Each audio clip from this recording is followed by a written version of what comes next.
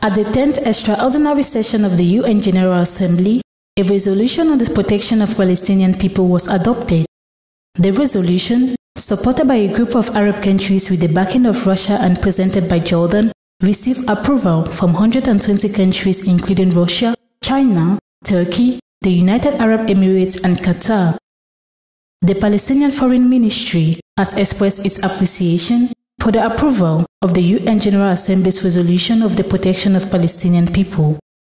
Israel, on its part, has rejected the UN's resolution for a ceasefire in the Gaza Strip and expressed its determination to eliminate Hamas.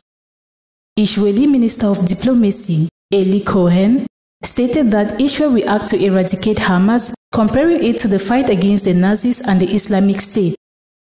However, 14 countries voted against the resolution, including Austria, Hungary, Israel, the United States, Croatia, and the Czech Republic. The resolution calls for an immediate humanitarian ceasefire, adherence to humanitarian law, the release of all civilians, the revocation of the Israeli authorities' decree on displacing Palestinians south of the Gaza Strip,